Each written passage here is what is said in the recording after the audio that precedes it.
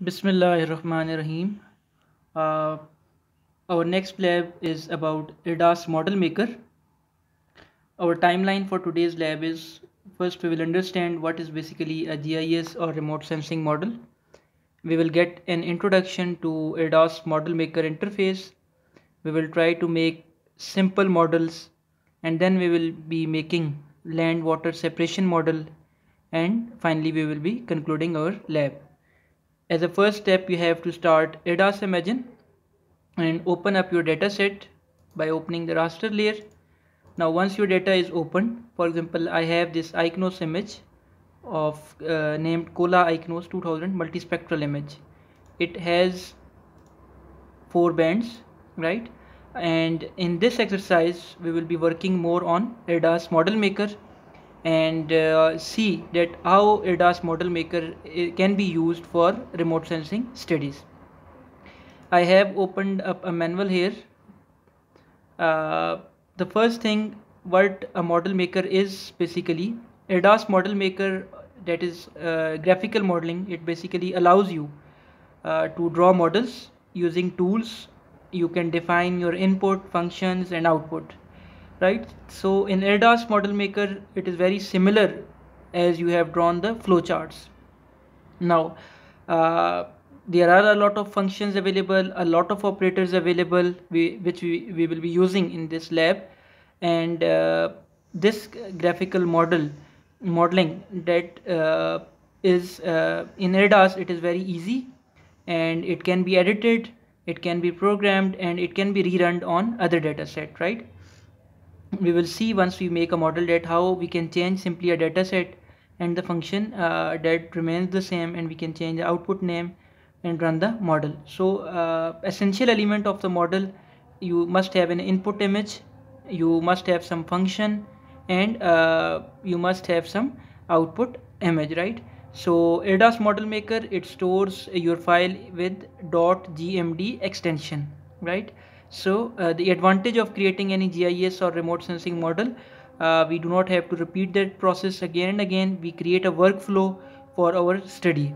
And graphical modeling, that is in Erdas model maker, when you use these tools to make some model, that is meant by graphical modeling. In the next step we will be exploring the interface of Erdas model maker. Now the next step is to explore the model maker, and let go back to this Erdas window and go back to the toolbox section and click on model maker. Wait for a couple of seconds till the model maker window opens.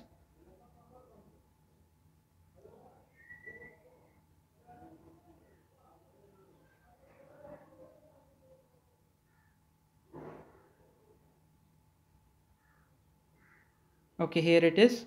Now this model maker window, we studied that it allows you to draw different types of models. Now this window, it has a file menu in which you can open up new, or create a new, open an existing model, save a model. And similarly you can edit the model, and you can set the cell size, projections. Similarly you can add text, you can run the process and generate a script as well. For programmers or for those who are interested in coding, they can generate a script, right? And help menu. And similarly here the file menu. Similarly here you have the cut option, and here you have to display the tool palette. Now the important thing here, if you, let's open this PDF here as well. Okay, here some tools they are defined. For example, this one was select element raster. And this is the select element tool, this is creating raster tool. And similarly you have a vector, matrix, table, scalar object, and function, and connect. And similarly you can add descriptive text to your model, right?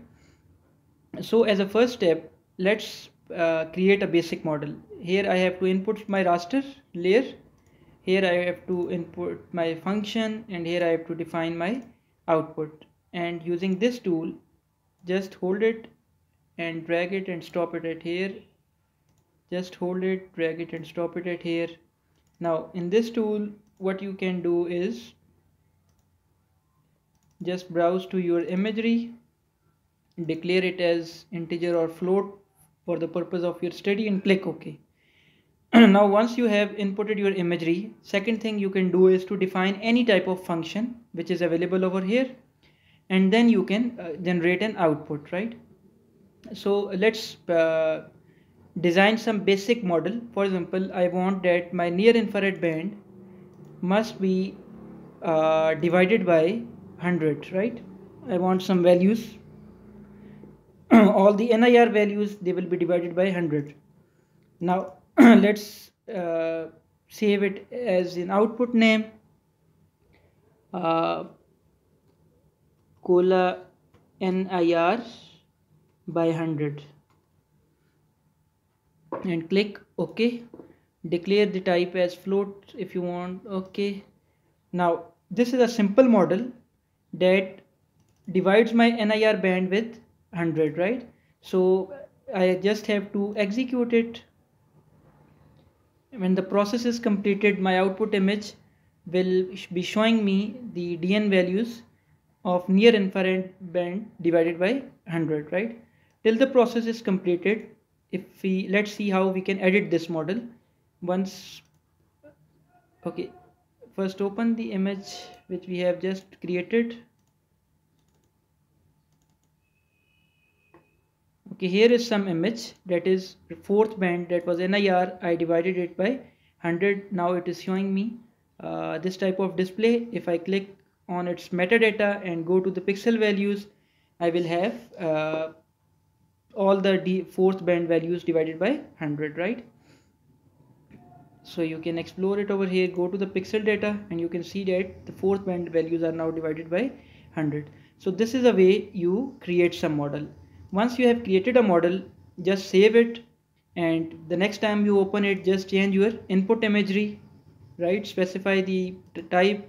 If the function remains the same, okay. This is simple. If there are complex function, so your function will remain the same, just change the output imagery. So this is a way to create a simple model and to change or edit the model. So in the next section, we will be creating some complex model. Okay, let's now create a model that separates water from land in this imagery, right? So before we want to separate land from water, let's go back to the Erdas environment and use this inquire tool. Now just uncheck this and select this imagery. Now you can see that land and water, right? If I move to this land and note down the values in all the layers, right? And then I move this cursor to here and note down the values in all the bands. So I noticed that in layer 4, I think it is showing a major difference, right? So that band can be used to separate these two, right? Okay, what we have to do now, we have to go to Erdas model maker, specify our input, declare it as float, and okay. Next what we have to do is to go to the function. Now I noticed here that in band 4 my water values, they are between 0 and 130, right? You can explore this by moving the cursor and just click on this imagery and move the cursor, right? You will notice that these values are between the range I mentioned in this word file. They are between, for example, 0 130, and land values, they are majority of them, they are greater than 130. I noted this threshold. Similarly, if you have a different data set, you can inquire and note down the values of water and land. Okay, the next thing, we have to define the function, right? So in this case, there is a function in conditional section which is named as either. Let's see that whether this function exists or not. Here it is conditional, and here is a function either, right? Just erase what you have written first and click on either. Now in this either, right, how to interpret this either function basically is that if a condition is satisfied, whatsoever here you have written, the output will be 1, and if the condition is not satisfied, the output will be 0, right? So we will make this function, just move the cursor before A and type select 1 here, right? Similarly, just move the cursor before the T here and specify your band 4 here, right? Now once you have done this, just type less than 130.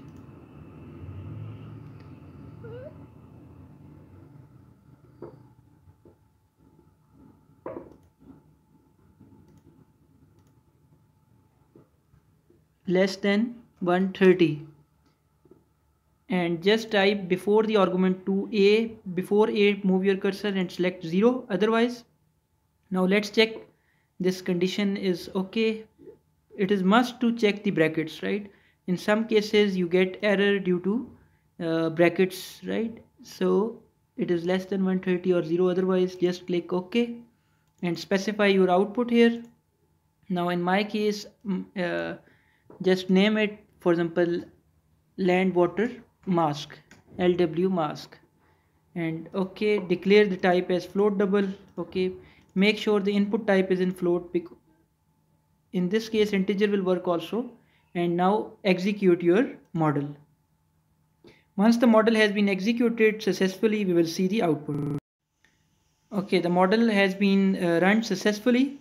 Now what we have to do is to go to the raster layer opening and just select land water mask. Now in this land water mask, we can see that our water has been separated based on the conditions we have specified. So this is a method how to create a model, and how to create some complex model like this we have done land water mask. Similarly, if you have some other data set of ICNOS imagery, just select the near infrared band, use the inquire cursor to note down the values and specify this condition and save the output. So let's have a quick revision of what we did.